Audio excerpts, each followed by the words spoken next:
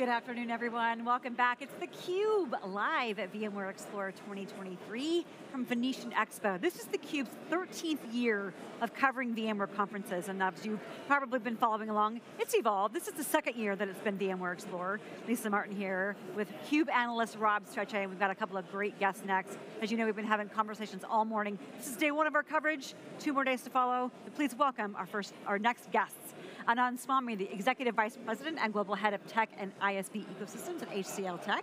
Yep. And Monty Bhatia, one of our alumni, rejoins us, Vice President, Global Systems Integrators at VMware. Gentlemen, great to have you back on the program. A pleasure being here. Thank you for having us. It's a pleasure being here. It's great to be back in person. The keynote this morning was star-studded. It was actually standing room only. I think there was an overflow room. So lots to unpack there, but I wanted to start by talking about cloud chaos. And Monty, I want to start with you. I saw that there was a recent multi-cloud maturity index research report that was commissioned by VMware that said about 70% of almost 6,000 organizations find themselves in this category that's known as cloud chaos. That doesn't sound fun. No. What is cloud chaos and why are so many organizations in it? Absolutely. I think there is a general tendency of our customers to adopt something that's brand new, right? So what happened was when public cloud and hyperscalers were coming in, there was a tendency to move towards public cloud. Sometimes it was one public cloud, sometimes it was multiple public clouds. And customers didn't even realize at times that they were multi-cloud inherently, right? They were running Microsoft Office and they were running another public cloud.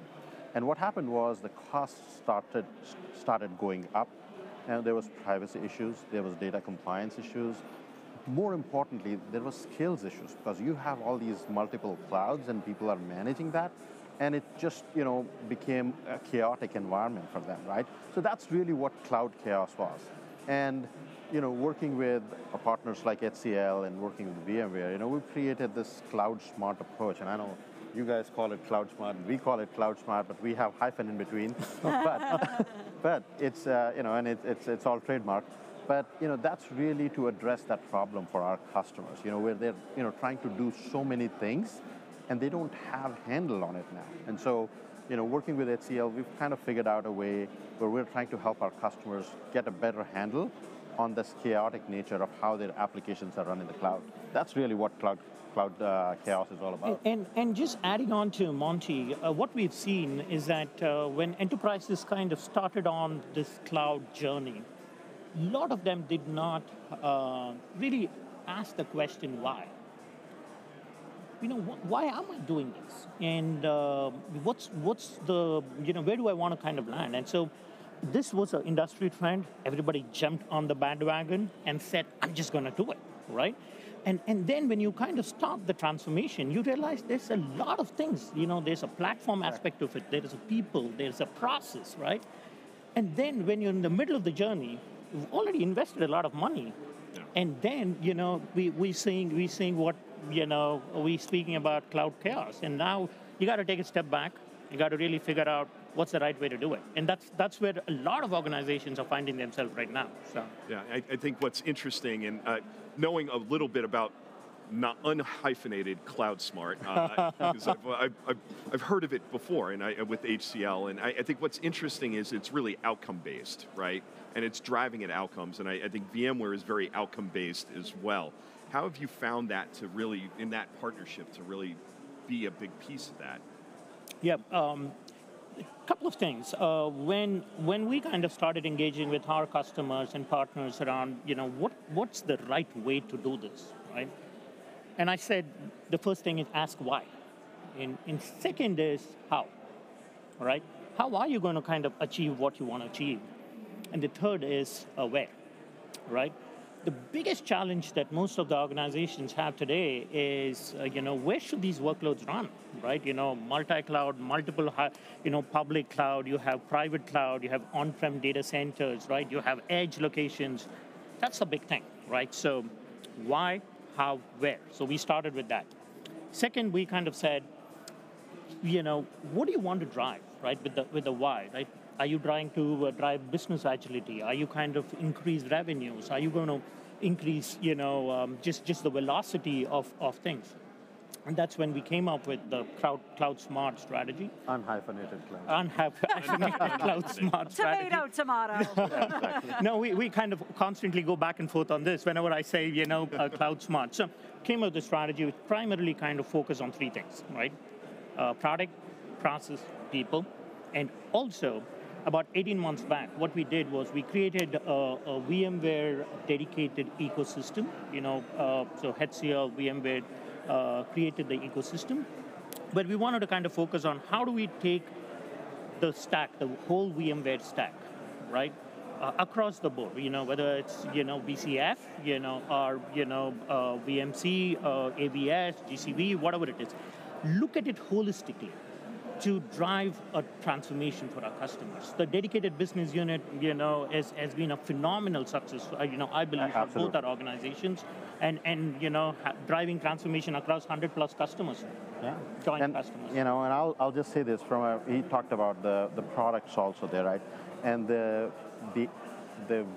how do you call it? The HCL VMware business unit or ecosystem unit is structured in such a way that all of our products from VMware side are actually categorized into the different offerings that are all bundled under the unhyphenated cloud smart, right? So whether it's for multi-cloud, whether it's for hyperscalers, whether it's for app modernization, whether it's for digital workspaces, they're all categorized in such a way that's a clear alignment with our product strategy and their services strategy, all matching together for the benefit of our customers. And that's an important piece, because at the end of the day, it's all about how are we serving our customer needs? Are we solving business problems for them, right? So. And I think that even in today's opening keynote, there was a discussion, and Hock Tan came up and said there's going to be an investment in ecosystem. Oh, yeah. I mean, again, we've been hearing this strongly, being in the analyst side of the things, where I heard some of your discussion yesterday, and I think that it makes a lot of sense. I guess, how has your approach been different, and then how have you guys been feeling? Because I heard that, building a business unit out is a big deal, so. Yeah, my phone hasn't stopped ringing since Hock Tan made that announcement, right? There is a significant investment that he has said openly now that, is going to be making in what he calls as R&D, as well as the partner professional services, right? What we really want to accomplish from my standpoint and from VMware's standpoint is, we really want to make sure that we are using the right set of partners with the right set of skills to scale our business models, basically, right? One of the things that VMware as a software company has done in the past is, we have sold licenses to our customers. We've sold credits to our customers when it comes to our cloud consumption. And we really need to, our professional services organization, as great as they are, they're not ready to scale to all the customers that we serve, right? And so we really need our partners' help. By aligning our metrics correctly, by aligning our strategy correctly with partners like HCL, we believe there is an opportunity for us to scale and embark on that sub and SaaS transformation journey that VMware is on right now. Right? Yeah, I'm just going to piggyback on Monty's answer. I think the big challenge is around consumption, right? Ability to drive consumption is becoming a huge issue, and ability to collaborate, trying to kind of help customers, address that problem has been one of our big focus areas, and I think we're making good progress. Yeah. I think we're really making good progress, and I'm very proud of the partnership and the VMware HCL ecosystem business unit and the work that they have done.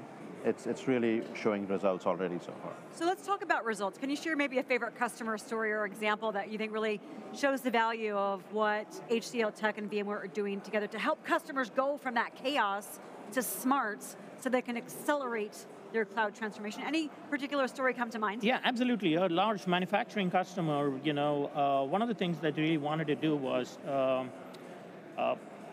most of their workloads were running on-prem. Data center, and they really wanted to kind of figure out what should be their, how do they reduce the data center footprint, not fully exit out of data center, but reduce the footprint.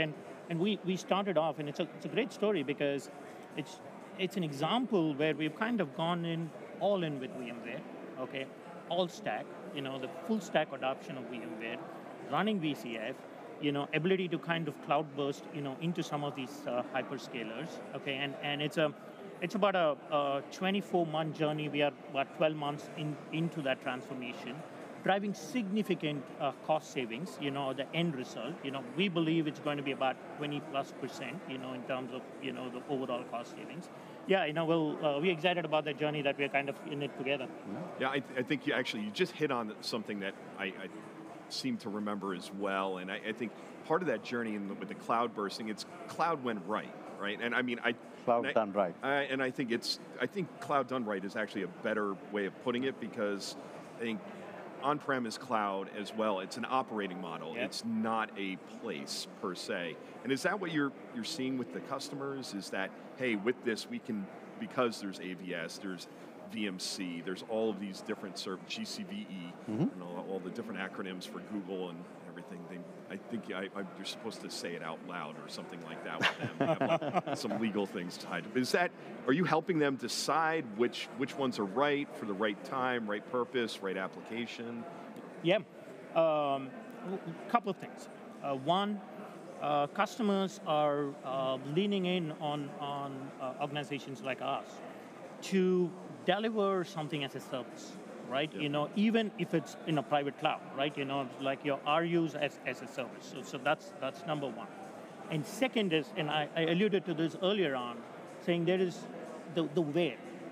Where should I run the workload is such a huge topic of discussion today, and therefore ability to kind of truly adopt a multi-cloud strategy. Like today, if you really look at organizations, 70 plus Fortune 500 organized, 70% run multiple, at least 2 hyperscalers. But it's all siloed, right? It's all like, it's not like, a true rationalization around platform engineering and how do you kind of really leverage multi-cloud. I think those are some of the topics that we're working with our customers on. Yeah, and in addition to that, I think we often confuse multi-cloud with multiple clouds, right? Yeah. Not just the fact that we have partnerships with AWS, with Microsoft, with Google, with Oracle, with IBM. Those are all hyperscaler cloud. But then there is the edge cloud, then there is the private cloud, all of these are there. And what really happens is that we need to create a cohesive decision framework for our customers of what applications can run best on what cloud, or what kind of cloud, right? There are certain, Sumit talked about in our keynote this morning about offense versus defense, for example, right? And they had a very good example of a customer who said, there are certain legacy applications, they run fine, we can't do anything about it. So, we need to continue to run those on-prem or wherever they're running.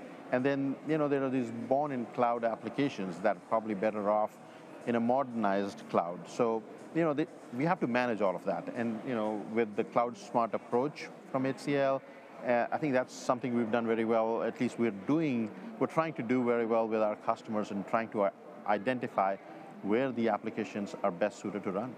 Really helping them to identify where they can dial down the risk as they modernize, which is... Dial down the risk and optimize the cost also. That's a very big feature of what we're trying to do with the customers. I was going to say, it's about, many of the customers that I've talked to, and I was out with a few last night, very early to bed, but still, out, it is Vegas, so, walking around, people watching and having discussions about tech, which is kind of weird in Vegas, but at the same time, it's about ROI, and it's about how do they get to that ROI and understand that I get that ROI. It's the customer value, the value created, that's the most important piece.